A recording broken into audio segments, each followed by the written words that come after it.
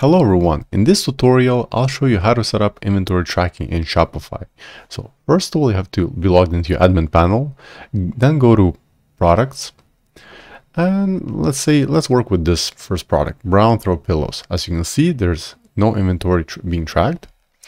So let's click on it and scroll a bit down where we see inventory section.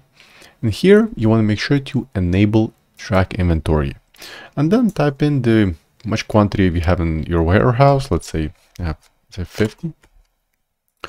And for the second option, this is where many individuals who just start up with Shopify, they mess up and sometimes they keep it enabled, which what it really means, if you keep both options enabled, is that once the inventory reaches 0, you will continue selling the product.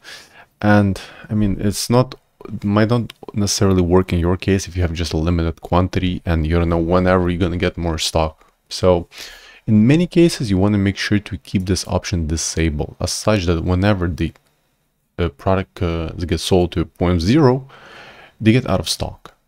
So in my case, let's just save it. And that's pretty much it, how you do it for a single product.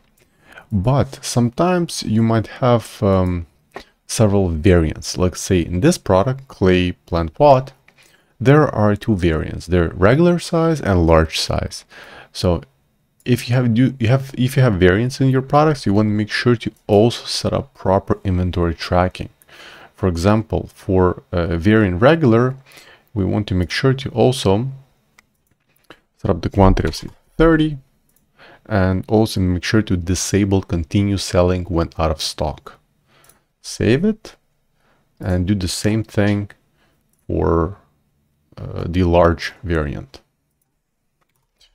30. Done. So, and that's pretty much it. This is how you set up inventory tracking in Shopify. So I hope you found this video useful, and if you want to learn more about Shopify, please ensure to subscribe to my channel. Thank you so much.